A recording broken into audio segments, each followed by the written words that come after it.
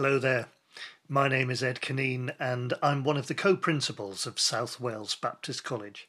And with my colleague Rosa Hunt, we were delighted to be able to lead the Valedictory service last night for our leaving students as we commissioned them for their future ministry. We held it in Salem Chapel, Tonteg, and it was a wonderful celebration and an opportunity to meet together and to thank God for the work that He's done in our lives. It was also, of course, a bittersweet moment because we say farewell to students who have become friends, but we also breathe a sigh of relief that this academic year has come to an end because it's been a challenging year, not least because of the fact that we've had to shift everything online. And I guess with you, we've experienced many of the challenges that this has brought. And last night was no exception. We didn't have the best internet connection as we streamed the service, and so if you were attempting to watch and had problems, I do apologise for this. However, we did record the service, and as you will see shortly, at least for most of the time, there was a much better picture and audio feed. The first 30 minutes are not so good, but are at least audible, but after that you'll be able to hear the sermon as well as hear our leaving students share something of what God has laid on their hearts as they move on to the next stage. We're so grateful to our preacher Hayley, who brought the theme of making a bigger table. We began the service by sharing in these words, and you may like to read them with me now. For everyone born, a place at the table, whatever our age, whatever our gender, whatever our ability, whatever our ethnicity, this is the place to build a bigger table, to delight in God's abundance. For everyone born, a time at the table, whatever our history, whatever our family, whatever our schooling, whatever our wealth, this is the time to build a bigger table, to delight in God's abundance. This is the place, as are all places. This is the time, as are all times. We are the people, as are all people. For everyone born, heaven's banquet touches earth, here and now. Let us delight in God's abundance. Let us praise God. Blessed be God's name. And this is going to be Matthew 31 to 35. Ahmed, one of the leading students, is going to come up and read that in Welsh, and then the Reverend Dr. Kofi Anissa, who is one of our tutors, will come up and read it in English, and that will be immediately followed by a prayer of confession led by another of our leading students, Laura.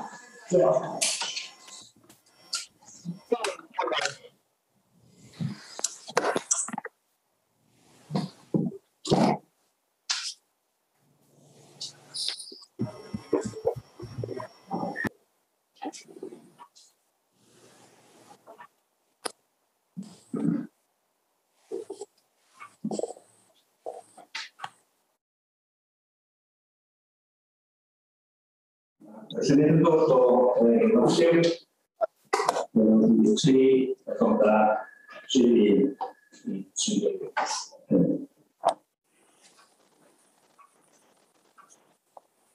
Mae'n gyda'n edrych mwsa a dyma. A dyma, dyma dda gael allan gyflwyno iddynt. Yn a'i teyrnas nefod yn debyg i edrych mwsa ac yn yr dyn, a'i hau ni faes.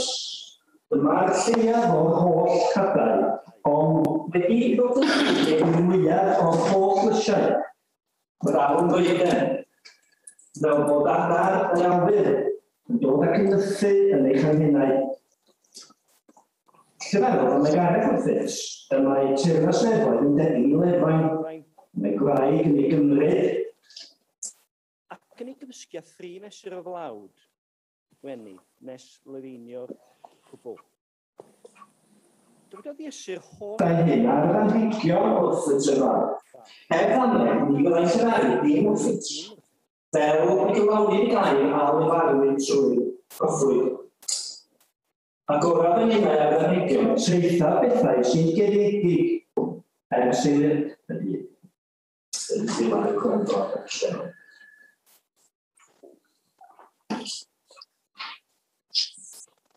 Matthew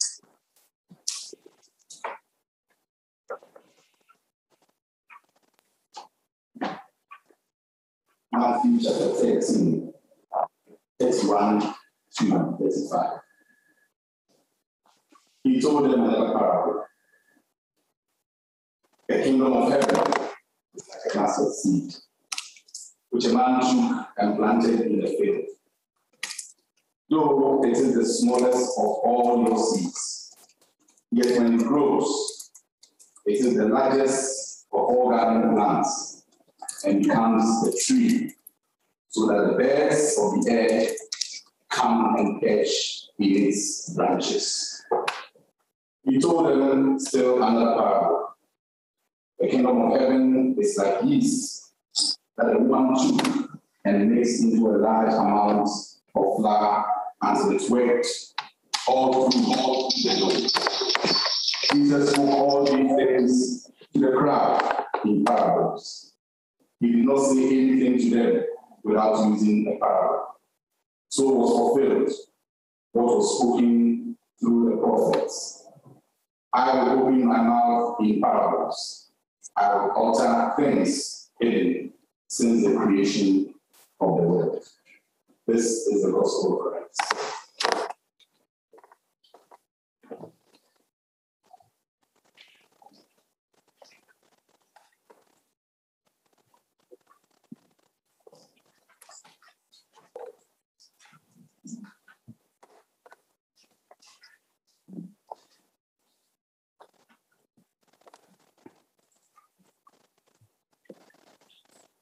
Let's pray.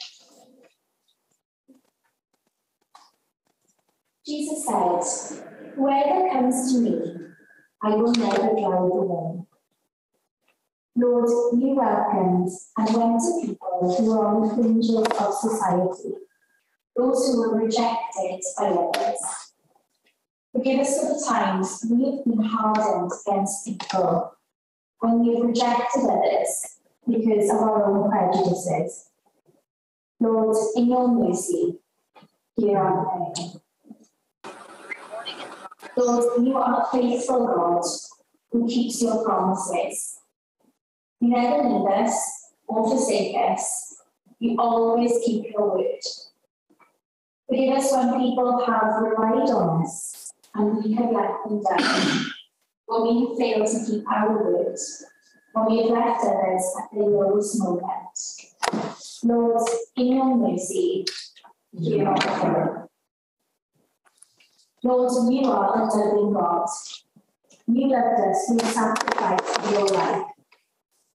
Because for our own selfishness, will you for our own needs help the those around us? Lord, in your mercy, silence, let's confess our own personal sins before God, our loving Heavenly Father.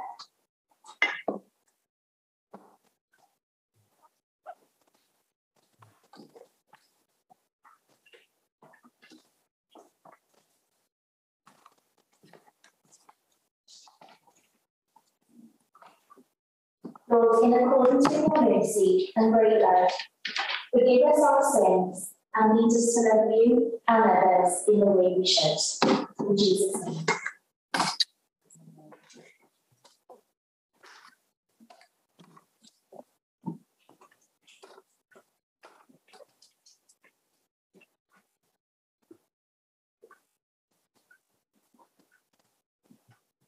Thank you very much, Mrs. Barnhouse. And not only has she got married in the last couple of weeks, but on Monday of this week she has also been called as one of the ministers according in my community church. So it's been a lot of change in a couple of weeks for Laura, and so thanks so much for being a part of this, and we also offer our congratulations on the many things that are good and godly and that God has given you in your life as well. Apologies to those online. I don't know why we have lost audio from the PA. That's why the audio is poor. So thank you for all the feedback. There's not a lot we can do about it at the moment. So many apologies, but hopefully you at least hear something. It's been a challenging year for us all, hasn't it? And it's been a challenging year for us as a college too. We are now all much more familiar than we would wish to be with the dust on our computer screens. And we're also much more familiar with sitting on our own and watching videos and reading stuff on a screen. But we've made it through. And I do want to take the opportunity to thank all of the students present here, as well as online, for their grace and patience in this difficult year. Staff have tried really hard. We've done our best, and I know it hasn't been perfect, but thank you for showing grace and patience to us. But I also want to take the opportunity to thank the staff for just doing an amazing job and going above and beyond in a time when most of us would rather just pull back the bedclothes and hide away from the world. And so to all the tutors, and in particular to Rosa, as well as to Helen, who is up there, and to Rob, and to Anita, and to Anna, huge thanks for their hard work this year. Let me give them a round of applause.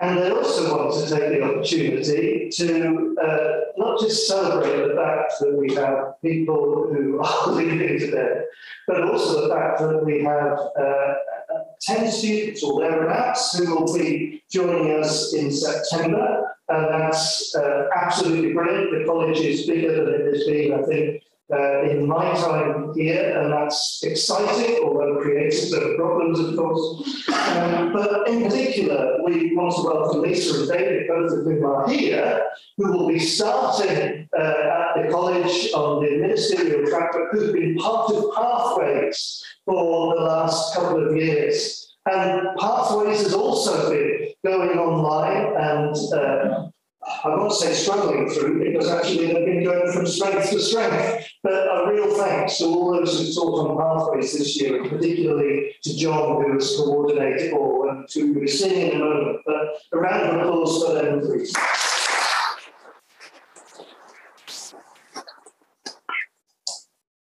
We are really grateful for the partnerships that we share with the Baptist Union of Great Britain, the Baptist Union of Wales, Presbyterian Church in Wales, and indeed in different ways with others, and included in that is Cardiff University.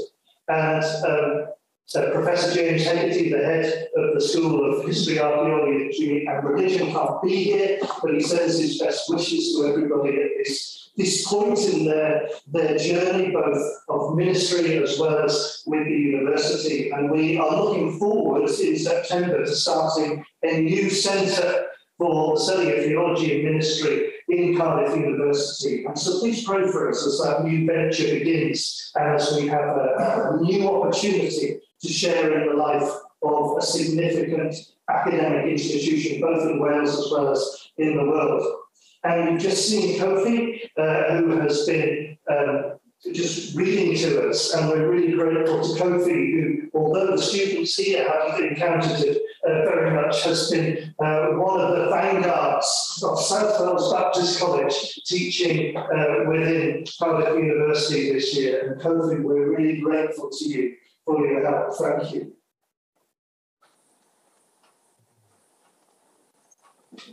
We've also benefited from new pastoral tutors this year. And I don't know if Helen and Nick are with us online, but we'll just take the time to say thank you very much to them. I know that has been appreciated.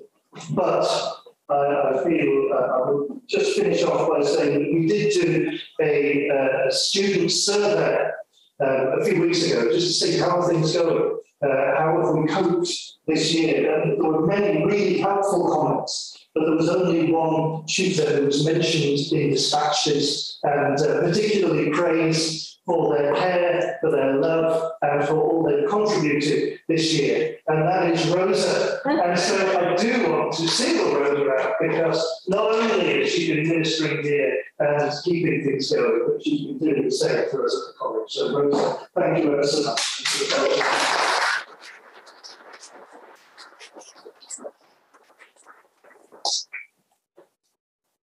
We're going to hear how it's been from a few others' perspectives now. And first of all, Sean Mellon, who is one of our leading students, will come and share for a couple of minutes. Then Betty Wynn. Is Betty Wynn here? Yeah.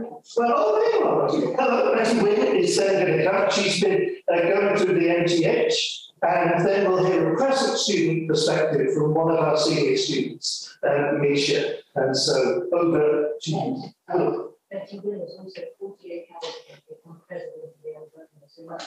Oh, wow. Well, I found when your president actually has just become the president of the Alberta, and that's, well, it's obviously an honour for you, but I know that during your time you've been working on that presidential speech, and so I'm glad that you finally had the opportunity to give it. Oh, congratulations, Betty.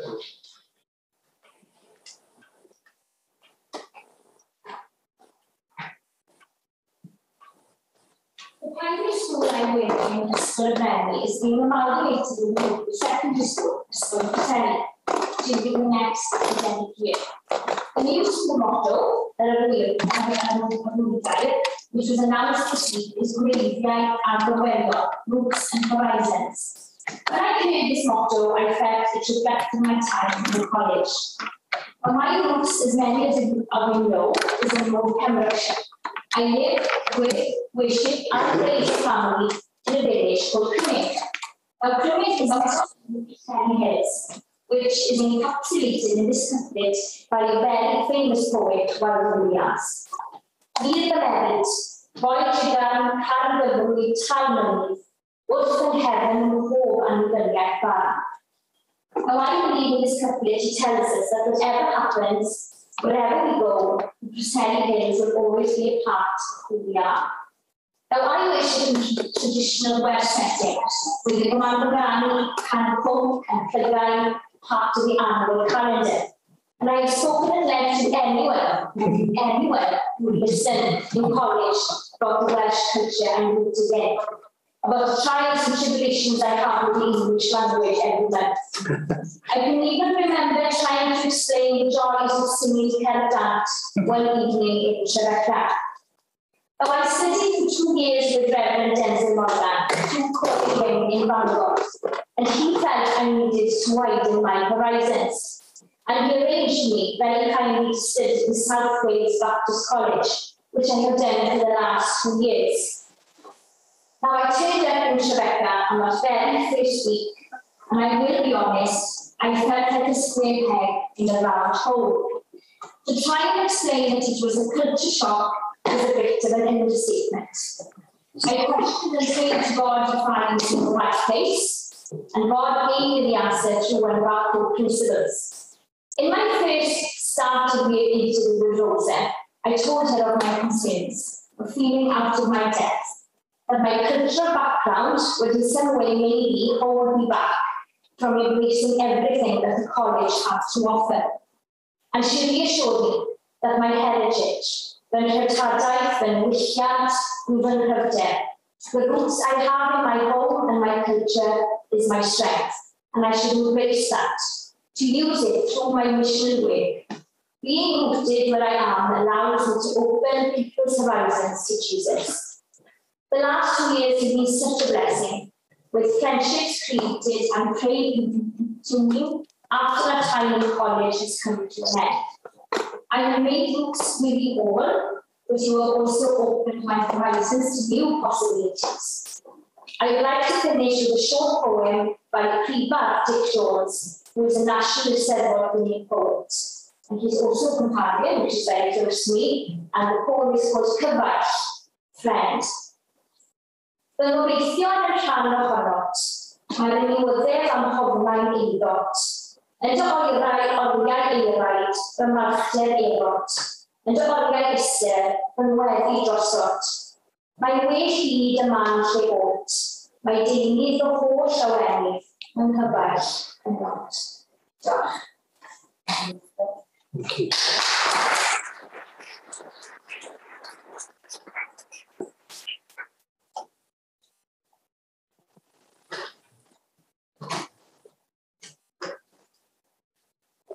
Good afternoon. Having served as a minister with young and with the Union of Welsh Independence for 28 years, and the Presbyterian Church of Wales for 20 years, I thought it would have been a good thing, to just have a quick taste of Baptist as well. Here I am. I've been studying the part-time MTH course for the last 2 years under the supervision of the wonderful staff of South Wales Baptist College, having completed my first degree 28 years ago. So it was a bit of a shock to the system also to come back into education. I was attracted to the MTH course because of the structure of the course and the pathways available to me. And the course led me to the South Wales Baptist College. And from the minute I walked through the door, I immediately sensed not only welcome, but a friendly atmosphere and a sense of belonging to a very close-knit college community. Studying within the structure of a different denominational college to what I'm used to has been a very positive experience for me. Don't we have a habit of turning amongst the same people all the time? I think it's something to do as Welsh. Well, I've met so many new people and I've made so many new friends studying at the college, lifelong friends, and I'm very much looking forward to sharing with them their ministries. The course has given me the opportunity to engage in discussions, has opened my mind to new horizons, and pushed boundaries as well, I must say. And I must say that I found the support of the pastoral group to be addressing during the past 18 months. I'd like to thank South Wales Baptist College for opening the doors to someone such as myself, who won't necessarily serve as a minister within the Baptist Union of Wales, who knows. But yes, I feel that we do serve together, don't we? Whatever our denomination, we serve together and share the same vision within Christian ministry. Thank you for being part of your college family. It's been a privilege and a blessing. Thank you.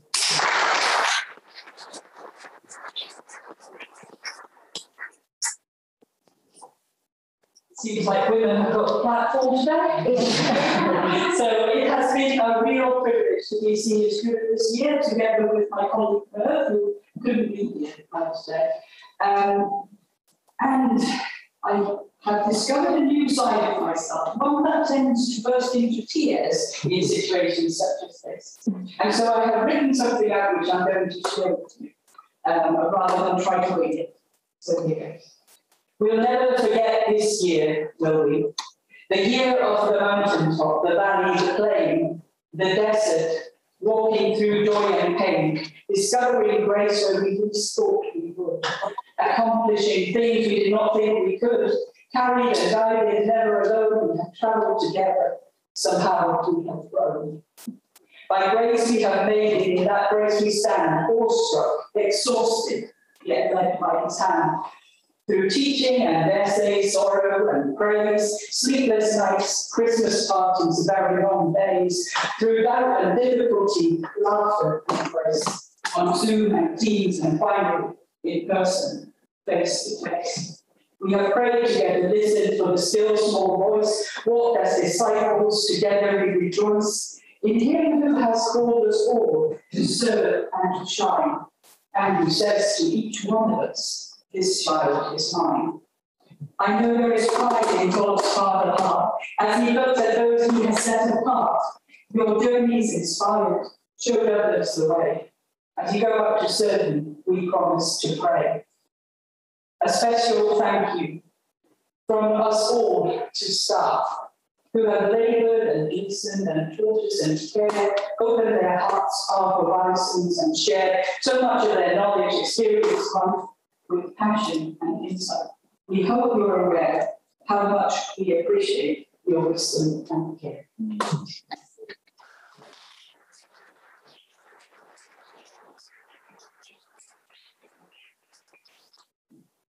such an amazing privilege to work at South Wales Baptist College, because not only you get to meet all these incredible students, really, really talented, but also we have an amazing staff. And I cannot tell you how hard the staff have worked with me and all pulled together.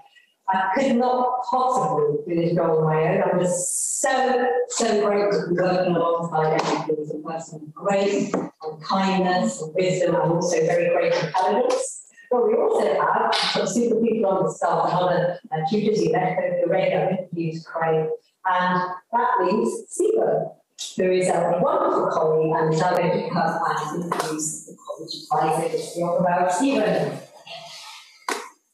Thank you, Rosa, and it is indeed a great privilege to have this role of awarding the college prizes for this year. Each year we have a series of prizes to award with a small financial component. I'm not handing out that bit here now, but just certificates. And I think it's fair to say when we discuss the awarding of prizes, there are so many. We wanted to give prizes to everybody because behind every single student in this college there is a huge achievement in what you've been doing this year. But it is good for us to be able to celebrate some particular people that we do with these prizes. And so, and I shall read out the names of those who were awarded the prizes and invite you to come up to receive a certificate and perhaps just a little with that. So the J. Ethel Jones Prize for Pastoral Studies goes to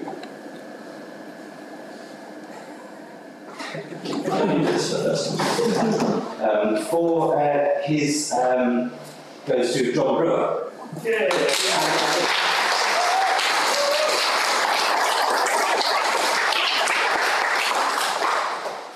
And I just want to say specifically, we wanted to note that this is particularly related to your incredibly creative assignments, especially in Baptist history and principles, for which John wrote a song that we will be singing in the service today. So it's great to celebrate that. So thank you very much.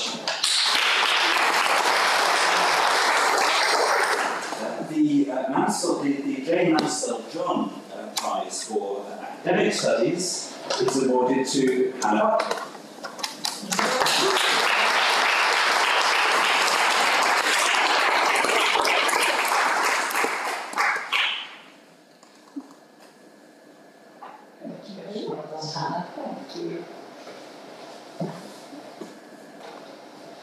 The Emlyn Stevens Prize for Biblical Studies is awarded jointly to Misha Pedersen, and Mervyn Rigg. Mervyn is, I think, online. I'm not sure we can feed the certificate. But when you do that in college, that's sometime that Misha, if you'd like to come and see. Sure.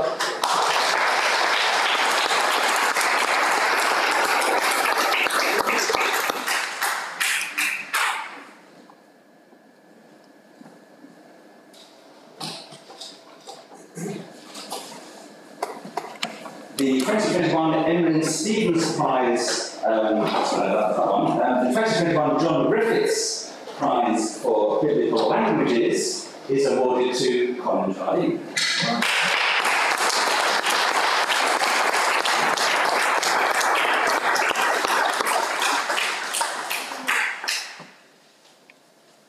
With marks, I should say, would make your eyes water.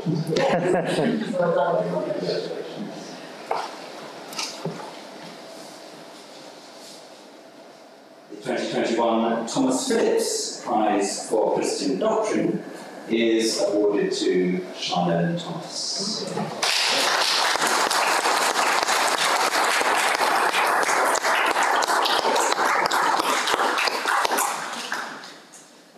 And then finally, the First Year Achievement Prize, which is the Anne Rendell Prize for achievement both in and outside the classroom, is awarded to Lynn McGuinness Evans, who is also not with us tonight, and so Lynn, if you're there, Thank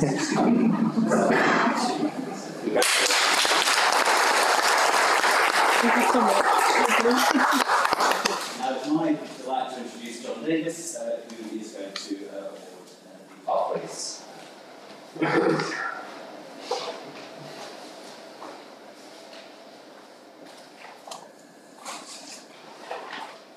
It's been wonderful over the last few years that the Pathways course has been able to celebrate in this service, valedictory service, with the rest of the college, and also celebrating the awards giving as well. And so the Pathways Awards this year goes to one of our graduating group. She was, in fact, the first person ever to complete all the 24 assignments that make up the entire Pathways course. All of them at the highest level, and it was the first time that feat has been achieved. I'm really pleased to say it's been achieved once since then as well, which is wonderful. But this particular person, through really challenging circumstances and setbacks, has continued to produce just an excellent quality of work. We're really missing her on the course, so big congratulations, and please come and join me then.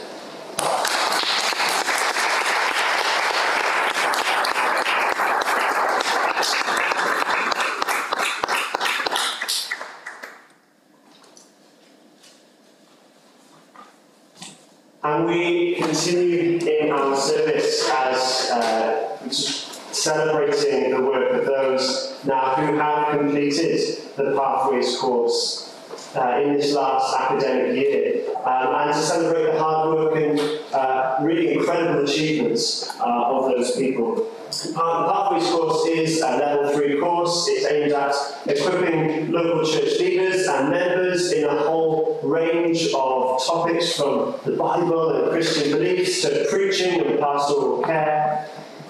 In the last academic year, we've had 25 different people on the Pathways course. Some just coming to do 1 or 2 modules, others working hard to complete all 12 modules. And it takes 2 years to complete all of those modules, with over 120 hours of teaching and 24 assignments, totaling about 36,000 words. So it's no small thing to have.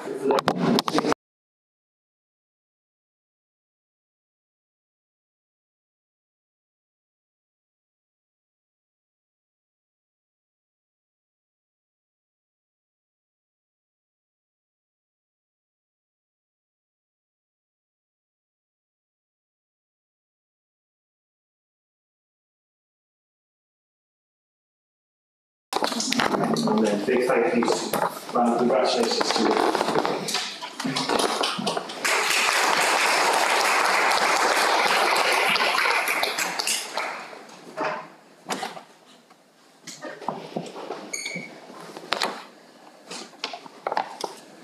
So having safely valedicted the Pathway students, we now are going to valedict the leaving ministerial students. And what we'd like you to do, please, is when we call your name up, to come up to the front.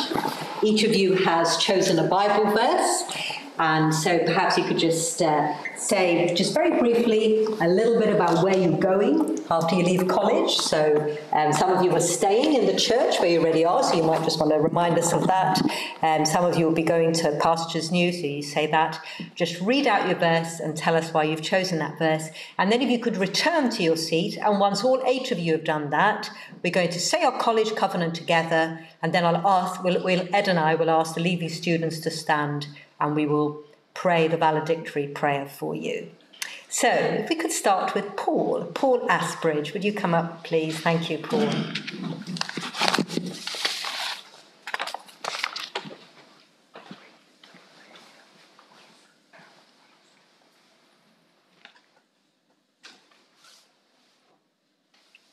Hi, it's good to see you.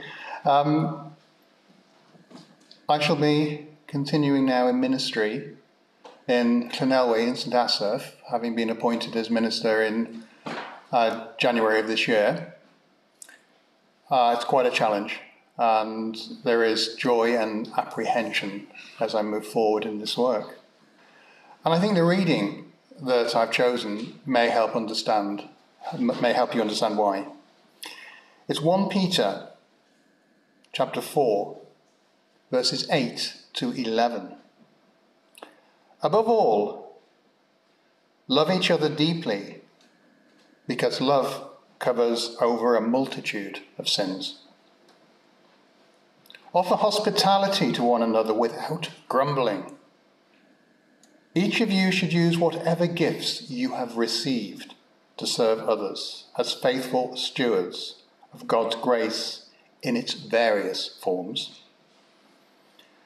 If anyone speaks, they should do so as one who speaks the very words of God. If anyone serves, they should do so with the strength God provides, so that in all things God may be praised through Jesus Christ. To him be the glory and the power forever and ever. Amen. The reason: love covers a multitude of sins. You can read that two ways. I get it wrong. I will get it wrong. And I've got news for you, so will you. But where I can respond to the love people show me, I can also remember that the love that God has shown me in the first place by bringing me to where I am now, salvation, everlasting life. That is God's covering of love that covers my sins. Whatever gifts you've got, we all have gifts. We all have gifts. And as we use them in our hospitality, in our walk, in whichever way, we should remember always. And as we speak, we should remember that it's the words God has given us that we speak. We should remember that our actions, in our walk as ministers, as Christians, wherever we are, when we struggle, it's in the strength of God. For I can do nothing without God's strength. And in the process, and this is why I think it's so important to me, to my heart as a minister, all the glory goes to God. That's why. Thank you, Paul. And before you leave, hold on, because we've got something for each of you. So part of the theme of today's service is hospitality. That's why Anne built a bigger table and actually came up in your reading, didn't it? It did. It indeed. certainly did. It did. And so each of you, leaving students, are going to be presented with a set of cutlery and a napkin, just to remind you of this. So I'll give you that. Lovely. And also a certificate. God bless you, Paul. Thank you very much. We'll pray indeed. for all of you in a minute. Thank you.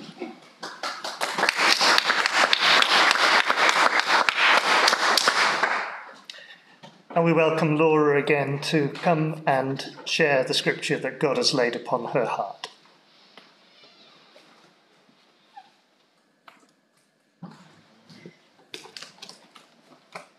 Well, good evening. I've not prepared anything. I know Paul's very pleased and he's did a great job. So what I share is not going to be as good as Paul's. But I'm carrying on with my church. So I was made team minister with responsibility for children, youth and families at Cowpermine Community Church. And I'm really excited. I can't wait. So I love the community, I love the church, and I love children, young people and families. So I'm really excited. The verses I've picked today is from Jeremiah 1, verses 5 to 8. The reason I've picked them is because when I started out working with children and youth, these were the verses that were given to me by my pastor Doug at my commissioning service 5 years ago. And the reason I've chosen them today is because I feel everybody's got a call in. God's calling everybody to something.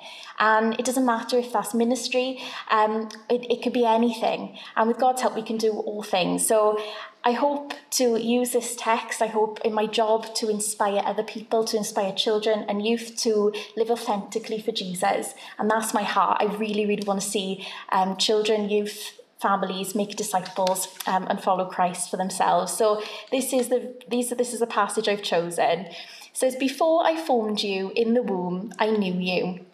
Before you were born, I set you apart. I appointed you as a prophet to the nations. Alas, sovereign Lord, I said, I do not know how to speak. I am too young. But the Lord said to me, do not say I am too young. You must go to everyone I send you to and say whatever I command you. Do not be afraid of them, for I am with you and will rescue you, declares the Lord." So in Christ, you can do all things. And like Paul said, it's all for his glory. So, very much. Oh, sorry. Yeah. There we are. Thank you. Use it well. I was saying, we need a few bits more, a few more. Excellent, so there we are, that's right. Thank you. All right, God bless you, Laura. Thank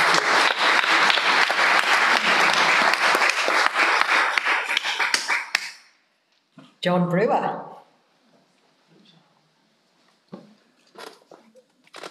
Go, Johnny, go, go, go, as the song says.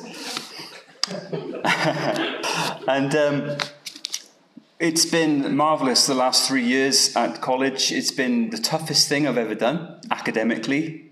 Make no mistake about it. But friends I have made, relationships I have made, they will stay forever. And what I'm going to be doing is I'm going to be staying in the church where I'm at placement at, which is Salem Baptist Church, Sandy Hill in glorious Pembrokeshire, west of Wales, and they've called me as their part-time minister, and I start in September. But a particular verse of scripture which really spoke to me and which I had at my induction as lay pastor was from Zechariah 3 verses 1 to 7. For me, this is about preparation, transformation, and ordination. Yes, you get 3 points and a poem. That's right. Then he showed me Joshua, the high priest, standing before the angel of the Lord, and Satan standing at his right hand to accuse him. The Lord said to Satan, "The Lord rebuke you, Satan. The Lord who has chosen Jerusalem rebuke you. Is not this man a burning stick snatched from the fire?" I don't know about you. I felt that many times that I have been spared.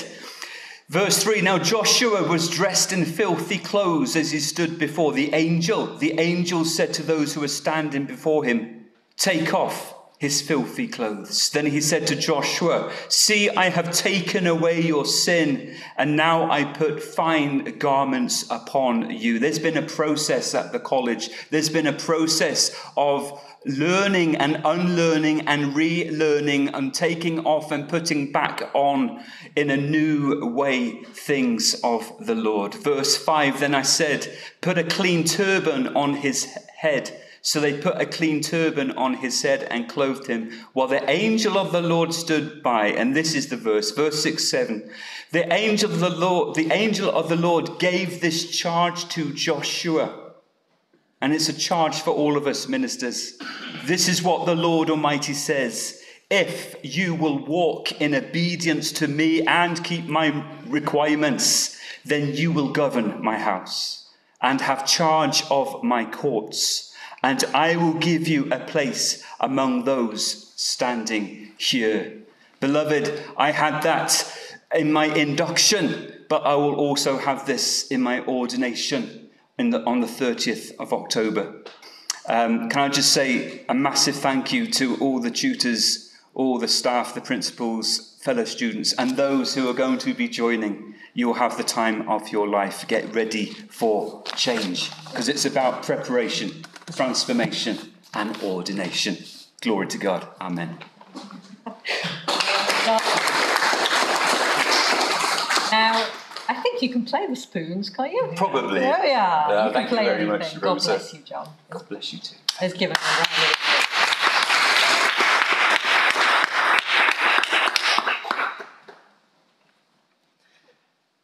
One element of transformation that is kind of represented in the spoons for me is getting larger and larger. And my pastoral group, of whom Laura and the person who's coming next, Sarah, this morning we all went out to a cafe and had a large breakfast together. And I think in many ways this symbolises what college life is not quite all about, but at least in part about. And Sarah, you've been a wonderful community builder as part of the college. Please come and share your verse with us as you prepare to leave.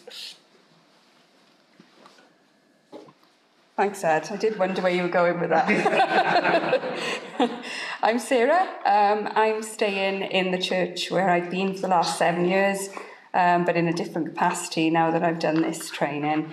My verse is Isaiah 43, verses 18 to 19. Forget the former things. Do not dwell on the past. See, I am doing a new thing. Now it springs up, do you not perceive it? I am making a way in the wilderness and streams in the wasteland. And it was these verses really special to me 7 years ago when I started in Rubina, and then 3.5 years ago when I was sort of thinking about pursuing this call. Once again, these verses came up. And I think as I enter this new season again, it's these verses that I'll be remembering. Just when we think we're in that wilderness and that wasteland, God is the one that makes the way. And so I'm just thankful to him for his faithfulness in these last 3 years. Thank you.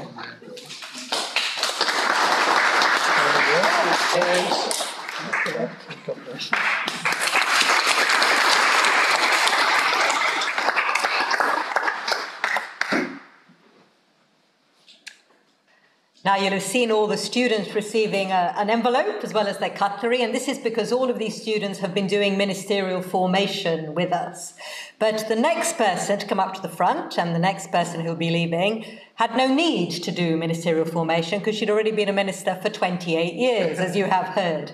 And so, Betty Wynne, Lady Daughter front, please.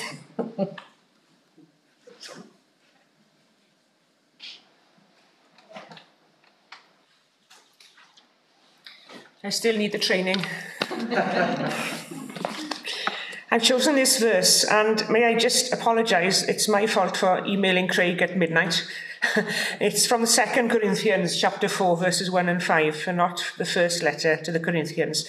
Therefore, having this ministry by the mercy of God, we do not lose heart. Am hynny gan fod y weinidogaeth hon gennym drwy drigaredd Duw, nid ydym yn digaloni.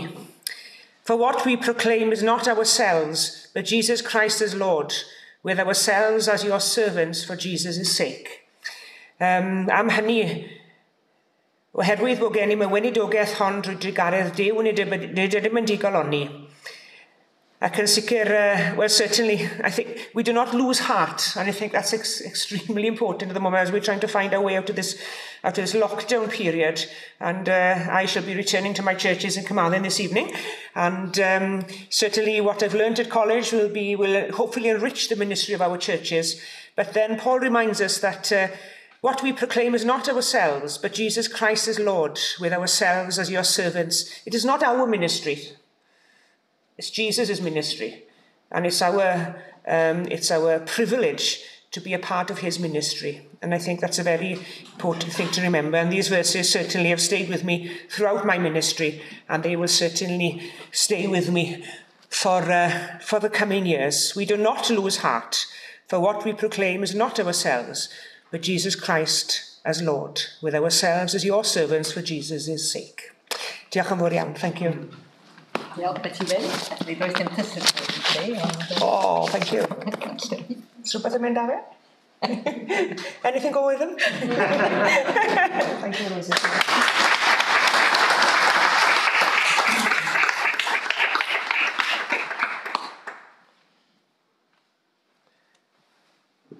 Earlier today and last night we have been talking about and meeting with pioneers and chaplains in this recognition that actually the mission of God doesn't really get contained by these four walls in which we are meeting, but rather God is already at work out in this world around us, bringing his good and gracious kingdom to all. And it's partly with that in mind that I'm delighted to introduce Aled Gwyn because his political career has taken off this year. He stood in the recent Wales elections, and we are grateful to God that we have been able to be a part of this formation that he has taken with him to serve in the community. So, Aled, you have many other strings to your bow, including this year having started a national prayer meeting across Wales. But do come up and share your verse now, please.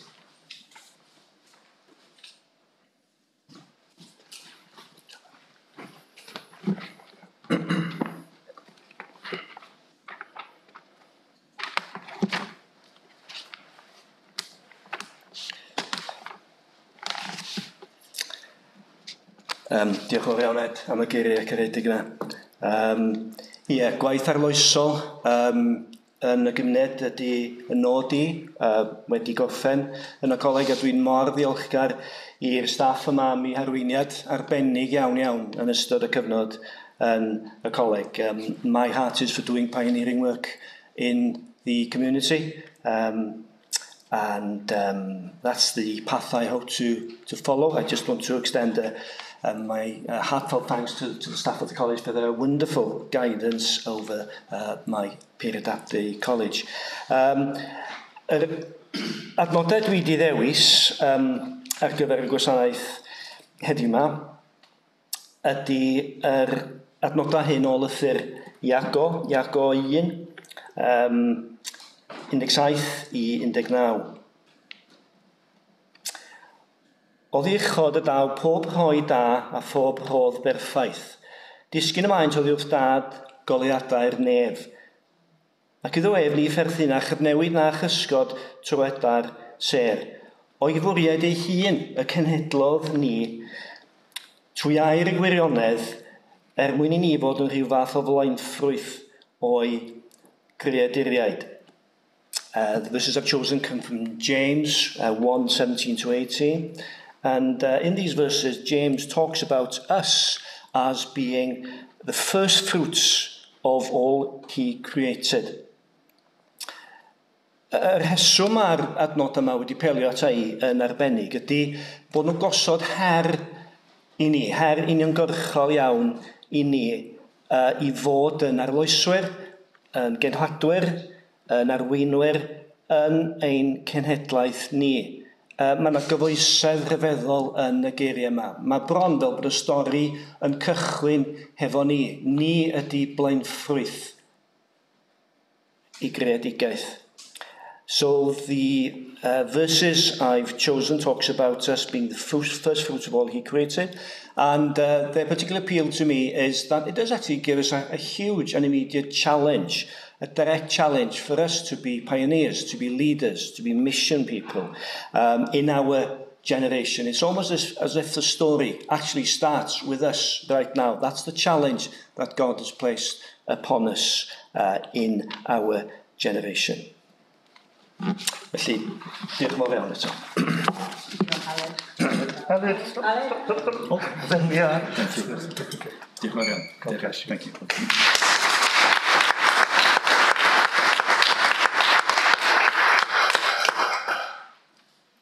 I said a moment ago that God's grace extends to all, but does it really extend even to Anglicans? Well, the answer is yes, it turns out. And Steve, where is Steve? Oh, yeah, behind you. Steve comes, having recently been appointed to serve in Cardiff diocese with the church in Wales. So our loss is their gain, but we hope to at least continue the good relationships we've already established. But Steve, please come and share your verse.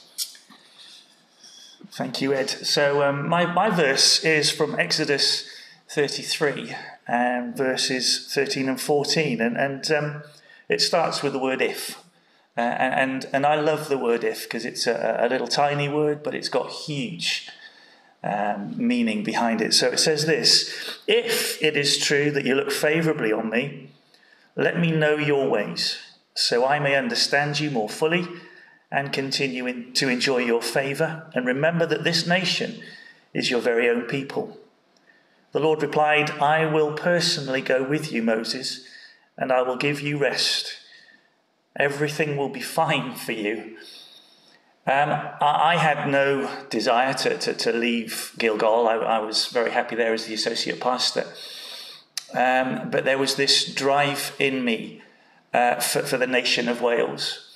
And I think somebody saw that in me, and I was approached to ask if I would apply for the role of senior engagement worker with the Cardiff diocese.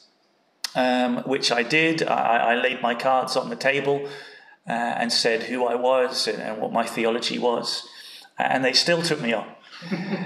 I am so happy to be working with our Anglican friends and so excited to see what God is going to do.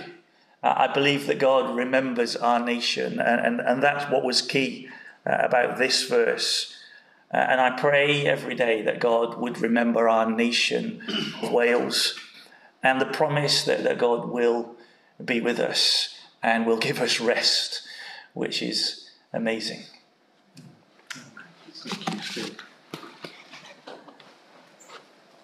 Thank you. And the camera. Thank you.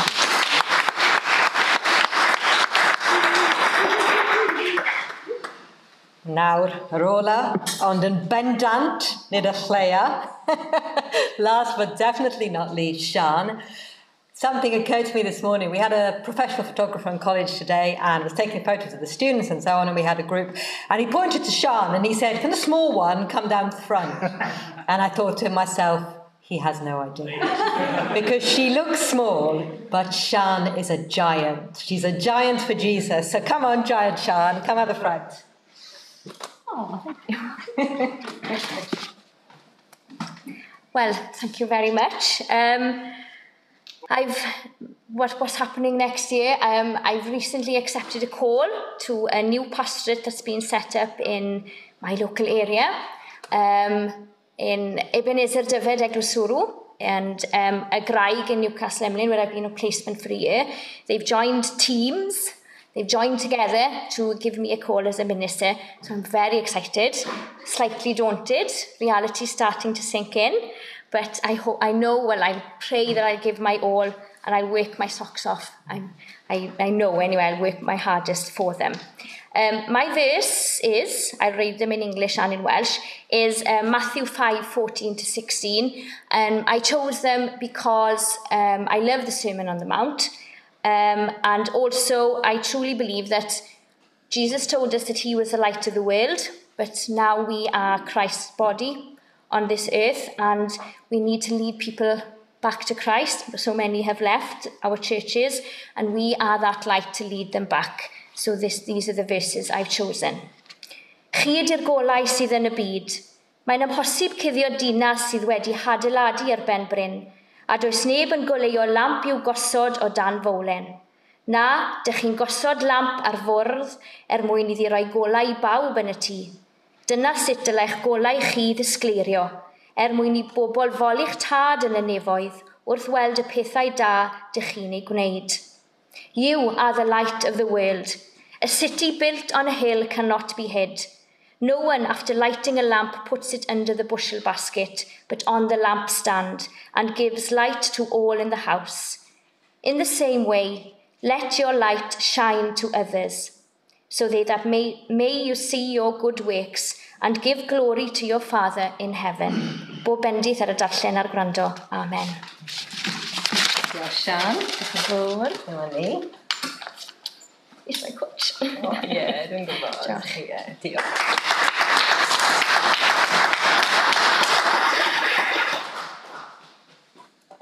Now, as members of the college community, we covenant to one another.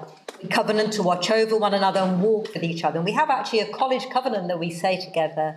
And so I'm going to invite all the members of the college, whether you're staff or pathways, whatever, to come and share with Ed and me in saying the covenant. You can say it in English, aren't you, Ed? And I'm going to say it in Welsh. We're going to say it together. And so please say it in whichever language of your choice. Could you all stand as you're able to do so, and we will say the covenant together. Hello. This day, Dyn yn rhoi moyn hunain unwaith eto, I gilydd ac yn harglwydd ni. Rydyn ni'n ymroi mo I wylio dros ein gilydd ac I gerdded yn hyd â Diw. Mewn ffyrdd hysbys a ffyrdd a fydd eto i'w hysbysyfu. Rydyn ni'n rhoi popeth sydd gennym a popeth yr ydym I bwriadau datblygol cariad Diw. Amen. And so if the leaving students could remain standing, please, and everybody else could sit down, I'm going to pray for the leaving students, the valedictory prayer. Let us pray. Lord Jesus, when you were on this earth, you met men and women, and you said, "Follow me." And they left their nets or their water jugs or their cloaks, and they followed you. You never promised wealth or worldly status or security, but instead you promised a peace that cannot be stolen and a life that death can't touch. You promised forgiveness and wholeness and joy. Dysgais ni fod Duw yn dad cariadlon, tad sy'n aros yn bryderus am y mab neu'r ferch a fradlon I ddod adre, y bugail sy'n edrych am y ganed ddafad sydd ar goll. And you told your followers that there was a cost for this way of life, this pearl of great price, this treasure hidden in the field. It would cost us our lives. And you showed us what that laying down of our lives looked like when you loved your enemies to the end, to your death on the cross. Rydyn ni'n dyfoli di arglwydd Iesu ein gwaredwr, I fod mor fodlon I farw dros ein pechodau ni. But such love cannot be contained, not even by the grave. And when you rose again, you sent your Spirit to fill your disciples with resurrection power, and commanded them to go and make disciples of all nations, a'i bedyddio nhw fel arwydd ei bod nhw wedi dod I berthynas ar tad, ar mab, ar ysbryd glân. And through their witness, we are here today. For even now, in 2020, in Wales, you call women and men to be your disciples, and to go forth and share the good news, and make disciples, and live exemplary lives, and baptize the followers of Jesus, bringing love, forgiveness, and healing to our communities. Dan ni'n diolch I ti am alw Laura, Aled, Sarah, Paul, Sian, Steve, Betty Wynne a John i'th dilyn yn y ffordd arbennig hon. While we recognize that you call all women and men to follow you, we affirm with joy that you have called these 8 people to be leaders of your church in its Baptist, Presbyteraidd and Annibanol manifestations, to serve your people with wisdom and joy, and to proclaim the gospel courageously through word and deed. Diolch hwn I ti amdanynt, am y fendith ei bod nhw wedi dod â ni yn y coleg, ac am y doniau roi ti wedi ei rhoi iddyn nhw. Help them today to dedicate their lives once again to you, holding nothing back. And this is my prayer for each one of them, Lord, that every morning for the rest of their lives, John and Betty Wynne and Steve and Sian and Paul and Sarah and Laura and Aled will get down on their knees and dedicate their lives to you again, holding nothing back, so that your resurrection power will flow through them into their churches and their communities. Protect them and their families from evil and accident and temptation, and pour abundant blessing upon them and those they love. Help them every day to take their burdens and cast them at your feet, so they can continue to serve with courage and love, to meet conflict with peace, and to bring hope to despair, so that wherever they serve, your will be done and your kingdom come. Gofannwn hyn oll yn enw ein harglwydd am gwaredwr Iesu Grist. Amen. Diolch. Please be seated.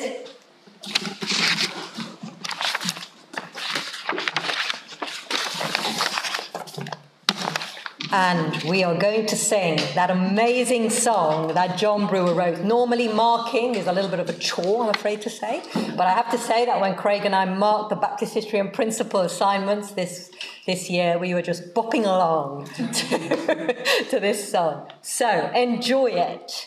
John's Valedictory song. Thank you, Rosa. And it begins and ends with a bit of a chant. Walk with each other and with God. Okay? So you please do join in with that as well.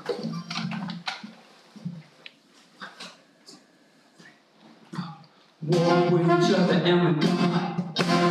Walk with each other and with God. Walk with each other and with God. Walk with each other and with God.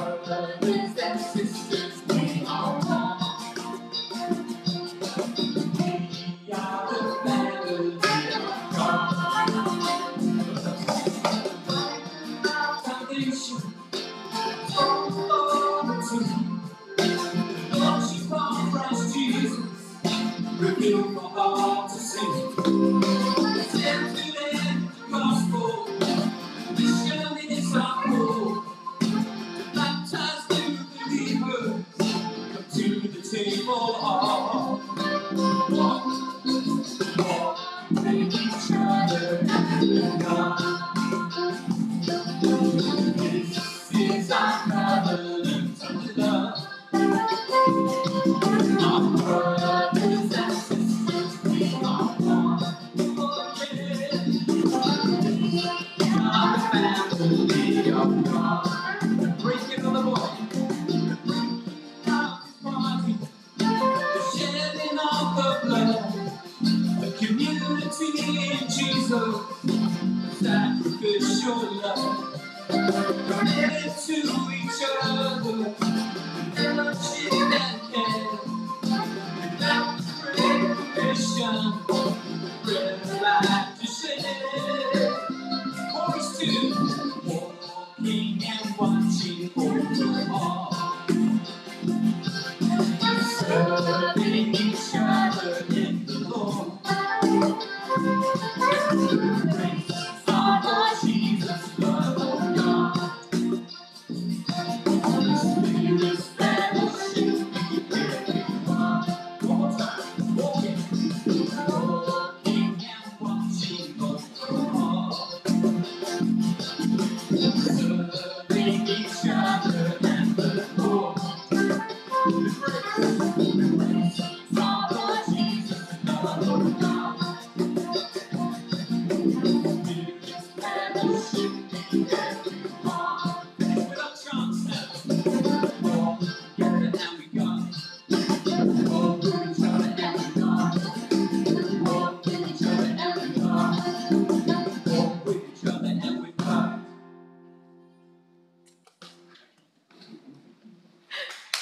Yeah. I was going to say, you kind of feel you want to clap. So that was brilliant. Thank you very much, John. Now then, I know Sarah had a dream last night, because Ed told me, that this service went on for 5 hours and Hayley hadn't even started to preach yet. It's not quite as bad as that, but we are getting to Hayley. And before that, we would need to have one more reading from the book of Revelation. So if Paul Asbridge and Betty Wynn could come up and read to us in English and Welsh, please. Diolch yn fawr.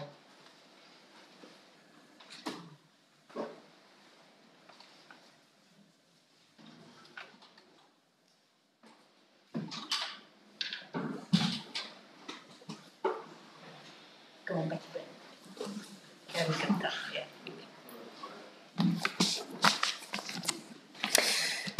Darlleniad o'r unfed bennod ar 20 o lyfr datguddiad, y nef newydd a'r ddeiar newydd. Yna gwelais nef newydd a deiar newydd, oherwydd yr oedd y nef gyntaf a'r ddeiar gyntaf wedi mynd heibio, ac nid oedd môr mwyach. A gwelais y ddinas sanctaidd, Jerusalem newydd, yn disgyn o'r nef oddi wrth ddiw, wedi pharatoi fel priodferch wedi thecau i'w gŵr. Clymais lais uchel yr orsedd yn dweud, wele y mae preswylfa Duw gyda dynion. Bydd ef yn preswylio gyda hwy. Byddant hwy yn bobloedd iddo ef, a bydd Duw ei hun gyda hwy yn ddiw iddynt. Fe sych bob deigryn o'i llygaid hwy, ac ni bydd marwolaeth mwyach, na galar, na llefau, na phoen. Y mae'r pethau cyntaf wedi mynd heibio. Yna dwedodd yr hwn oedd yn eistedd ar yr orsedd, wele, wyf yn gwneud pob peth yn newydd. Dywedodd hefyd, ysgrifenna, oherwydd dyma eiriau ffyddlon a gwir. A dywedodd wrthyf, y mae'r cwbl ar ben. My fi yw alffa ac omega, y dechrau a'r diwedd. Y rhodda fi'r sychedig ddiod yn rhad o ffynon dŵr y bywyd. Amen.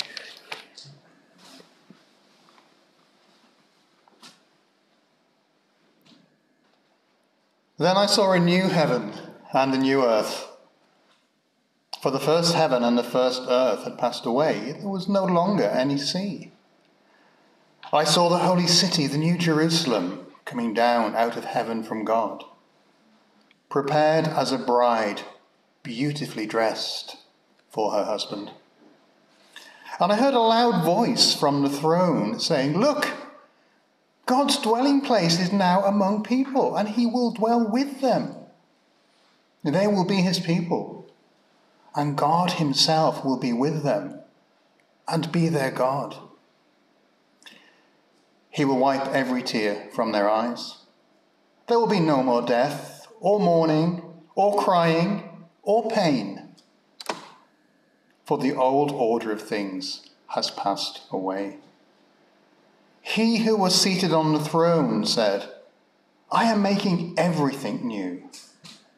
Then he said, write this down, for these words are trustworthy and true. He said to me, it is done. I am the Alpha and the Omega, the beginning and the end. To the thirsty, I will give water without cost, from the spring of the water of life. Amen.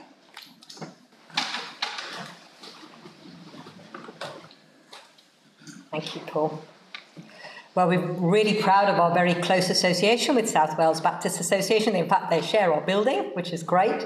And we're particularly glad of our links with Hayley. Hayley's been a real inspiration to us during the time that she's been with us. We just love the way that Hayley speaks her mind.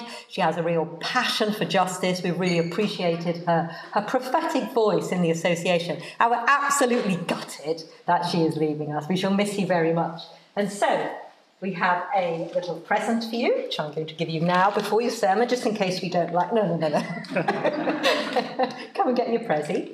And it's actually a love spoon, and the symbolism on the love spoon is explained in the card, but basically it's a key, which is the key to our home. And so what it's saying is that you're always welcome back here with us in Wales, and our door is always open to you because you have the key.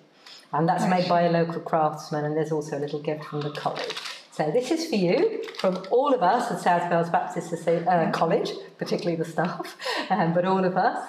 And may I pray for you before we preach? Come and stand here. I'll do that. Father God, we thank you for our sister Hayley. We thank you for all the gifts that you've given her, for that voice that she has to speak up for justice, for her wisdom, for her love for you and her love for others. I pray now that you would fill her with your spirit as she speaks to us, that you'd help us to hear what you want us to hear. And I pray this particularly, Lord, for the students who are leaving, that you might speak to them in a particular way through what Hayley is saying. And Lord, as we send her on her way, and we will miss her very much, we just pray your abundant blessing to go with her wherever she goes, that she'll continue to serve you and bring about your kingdom wherever she goes. Amen. Amen. Thank you very much. It's always good to have kind words said before you speak. So that's great. And it's wonderful to be with you all this afternoon, quickly becoming this evening. And as the Vice President of Baptist Together, I bring greetings on behalf of our wider Baptist movement to you all on this celebration. Today symbolises a very significant moment, both in your life and your calling, and in the life of the wider church. That moment when you step into the next phase of what God has called you to do after your studies. And therefore, it's important that we pause. Consider our roots in Christ, what we were called to in the first place, and to remind ourselves of our shared story. Because we know, as we are rooted in Christ, we stand on a solid, firm foundation, which allows us to partner with God in the midst of uncertainty. And friends, we have a story to tell. We have a story of restoration to tell our communities. And the book of Revelation, we find out what heaven is really like. And I wonder, if you were to go into your communities and ask someone walking down the street, what do you think Christians believe about heaven? What would they say? Well, they'll probably say something along the lines of, well, Christians believe, and it's kind of funny because it's a little bit stupid, but they believe that when you die, your kind of soul leaves your body behind. It ascends to this disembodied belief, like way up there, where you kind of drink Red Bull with the angels and they play harps, sitting on clouds, and they just hang out. That's what Christians believe. Some people in our churches think that's the end of our story. But friends, that's not the end of our story. Our story isn't us ascending into some disembodied bliss. Our story, heaven comes down. Heaven is defined best, I'm sure the theologians among us will differ, but it's described best as where God lives, the place where God is at, where his will is done. Heaven comes down in our story, and God makes his dwelling place with humanity, and everything around us gets restored. So John, writing this vision down in Revelation chapter 21, he sees this full restoration. Suddenly, there is no death. There's no crying. There's no pain. The former things, in other words, the earthly pain, the injustice, the inequality, all of that passes away, and a new created order is established. I wonder if that rings any bells. Sounds like Eden, right? Humanity fully alive in the presence of God. Everything being restored. And in this Revelation passage, John uses all these pictures to build up this breathtaking image of a new heaven and a new earth. And central to that, explaining that, is that key small verse. God has come to dwell with humans. Now you know that, of course you know that. You've just spent the past several years studying it at college. Why on earth am I reminding you of that today? I'm reminding you of it because it's all too simple to get bogged down in church life. It's all too simple to just carry on going from deadline, from service to service. Managing churches, meeting deadlines, and we forget how stunning this is. God doesn't say he's going to scrap everything that was created before. God comes into our mess to heal and restore, to make it fully alive, so that you and I, as sons and daughters, can live in a full relationship with the Lord of life. That, my friends, is our story to tell. It's way better than drinking Red Bull with the angels. Like we would want to settle for anything else. Our story is stunning. Our story is amazing. God is on a mission to restore all of your communities. How does God do it? Well, of course, the answer is Jesus. God wrapping himself in human flesh. The incarnation. He steps into our pain. Our God is not some distant deity that shouts from the sidelines, "Stop messing up, here's how to do it." No, that's not our God. Our God jumps in to our mess. Our God jumps in to our communities to restore it. He lives, he dies, he washes away our sin. He raises again. God steps into our communities and becomes the permanent guest at the table. Dwell is a crucial word here. John uses it to conjure up the image of God dwelling in the temple, revealing his glory in the midst of all his people. And we see that, don't we, in John's Gospel? The Word became flesh and lived, dwelt, pitched his tent among us. And we gaze at his glory. God is coming to live forever in our midst. A healing, a comforting, a celebrating presence. And because of Jesus, we have a certainty of the future in uncertain terms. And you and I, as disciples, as sent ones, as ministers, have a responsibility to communicate that. To communicate with our words and actions what the new heaven and a new earth will look like in our small part of the world. I wonder if you would humour me this afternoon and just hold out your hand. Even those of you so obedient, just hold out your hand. Even those of you on the Zoom. Jesus taught us the kingdom of heaven is at hand. It's within our reach. It's within our grasp. The kingdom of heaven is here. It's now. It's in touching distance. It's close to us. It's among us. And you and I have a duty, a calling, a responsibility to show all of those around us how close heaven really is. We see in our reading from Matthew that we're reminded that the kingdom of heaven sometimes needs some patience. We see that before we see the full fullness of God dwelling in heaven, we need to wait. That's not passive waiting. I don't like waiting. Do you like waiting? I hate waiting. But it's not a passive waiting. It's not a waiting in a dark room hoping someone will come and light a candle.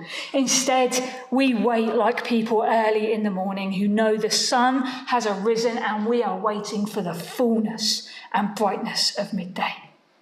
We can have a hope that God is doing a new thing. And I want to encourage you today. God is doing a new thing.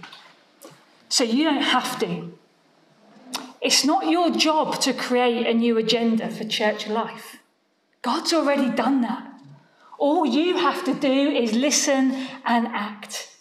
Now, that doesn't mean you keep the status quo. You need to be rooted in Christ and not in the church tradition.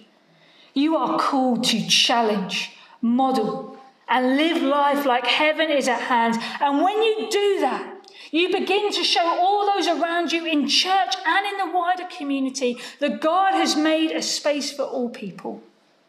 You are not called to be distant from your communities, shouting from the sidelines. You are called to dwell in your communities and represent God. And when you do that, you build a bigger table, a table where God is the permanent guest, saying to our communities, the kingdom of heaven is like this and so much more. In Isaiah 25, we see that banqueting table, a rich feast where God speaks and dwells. God's promise in that Isaiah passage that Craig read at the start is a vision of a party to end all parties. We live in a world that's so much characterised by oppression and arrogance and hatred, conflict, death and mourning. And therefore, these last chapters of Revelation take up that promise of Isaiah, a time when God will wipe away all tears and invite them to the banqueting table. COVID has robbed us of so much in our communities. And I want to encourage you that as you step out after this weird period, as you step out into your fullness of your ministry, make hospitality the centre of it all. Sharing a space where God can dwell with his people. In your churches and communities, create a table where God can be the permanent guest and you invite others in. You are not the one who can heal your communities. Only Jesus can do that. But through the Holy Spirit, we can show a glimpse of the promise of God by inviting them to the party. And when we live like this, wanting everyone to experience a piece of heaven now, it will be costly. It may even be painful. It will cause you to engage with those who you may have looked at from a distance but never really seen. But as you dwell in your communities, you will experience God's grace. We will learn to cheer each other on regardless if we agree on everything or not. The simple act of sharing a space is a sacred offering. And when we create an environment to reach out to heaven, showing hospitality, we become authentic, hopeful, compassionate, challenging, and a Jesus-focused community. God is coming to live forever in our midst, a healing, comforting, celebrating presence. Friends, the kingdom of heaven is at hand, and you and I get to partner with God in communicating that to the world. That is our story. That is our calling.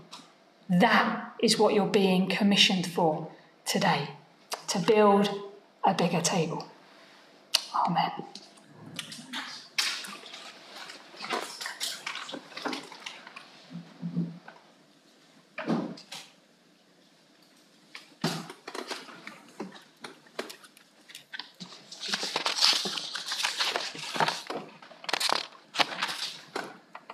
Thank you, and we trust that your knife and fork and spoon will travel with you wherever you go, and Jesus will be the unseen, welcome guest at every table that you share. This year we cannot share a common plate in bringing a financial offering to God as we often do on these occasions, but there is the opportunity to respond with a gift for BMS World Mission. You might want to give to their global COVID relief appeal. As we leave the church building, there is the opportunity to give a retiring offering. Or alternatively, if you're still with us online, then there is a link that can go into the chat, I think, but you can go and find that out on the internet too. BMS World Mission, their appeal for a global vaccine. We're going to spend a moment or two just with some space to reflect on what Hayley has shared from Scripture and from God to us. We're going to do that with a song, and then Sarah is going to come and lead us in our prayers of concern. We're almost there, but let's spend just a few moments of reflection listening to this song from Carrie Newcomer, who reminds us there is room at the table for everyone.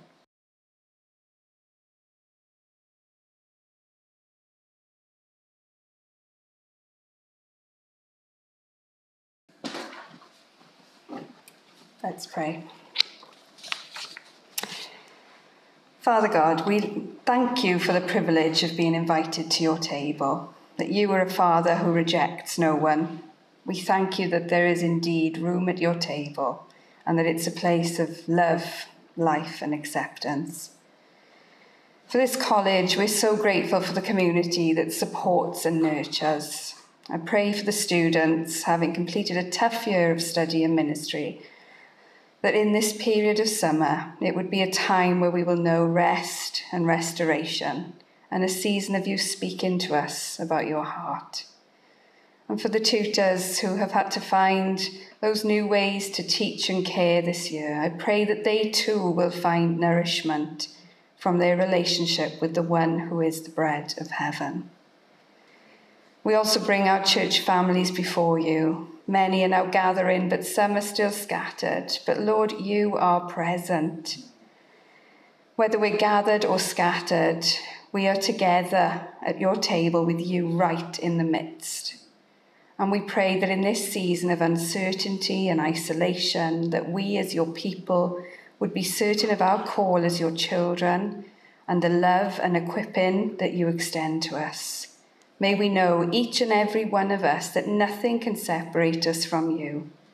I pray that we would use this time to consider how we can reach those in our communities who are burdened, marginalised and isolated, and put this into practice, that they too may know the welcome at your table. Looking beyond ourselves, Lord, we recognise that our country, our world, is going through really uncertain days. There's loneliness, isolation, sickness, and division wherever we look. So many people need a welcome to your bigger table of love, forgiveness, and abundance.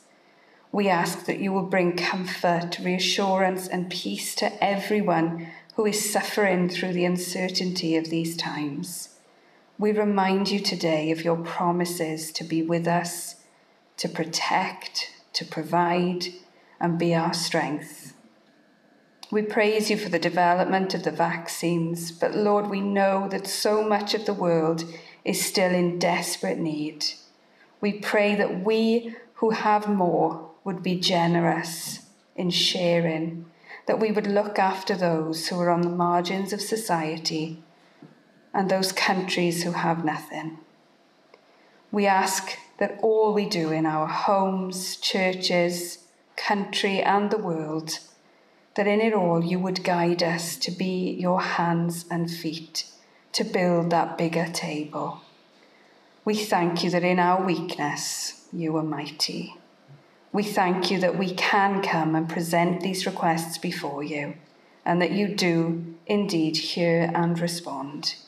And so we ask these things in the name of your precious Son, Jesus. Amen.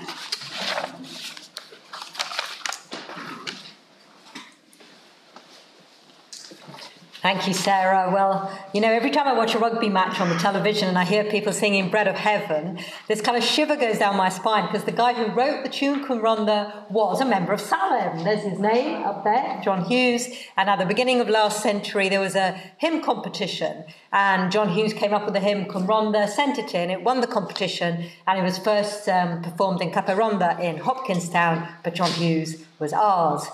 He's buried out in the cemetery. If you want to go and see him on the way out, that is the right place, as they always point to the wrong place. That's right. Buried in the cemetery. And so very appropriately, we're going to end our service. I invite you to stand so we can sing together. Guide me, O thou great Jehovah. William Williams Pantakellin's words to John Hughes's tune.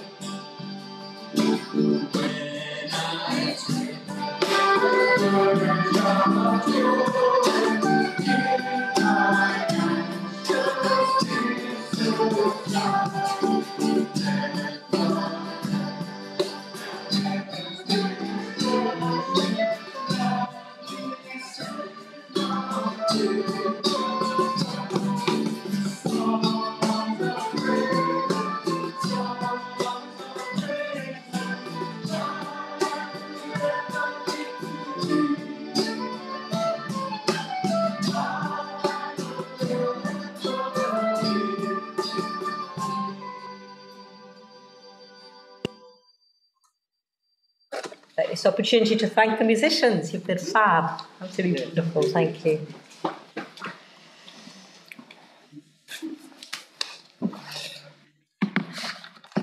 Let us go now, watching over one another and walking together with God, building a bigger table, sharing the bread of heaven, committing all that we have and all that we are to God's unfolding purposes of love. And those who are joining us online may like to unmute themselves, and we're all going to say the grace together to each other, whether in Welsh or English or whatever other language speaks to your heart and from your heart. So now let us speak to one another the words of the grace. May the grace of our Lord Jesus Christ, the love of God, and the Holy Spirit be with us all now and evermore. Amen. God bless you all.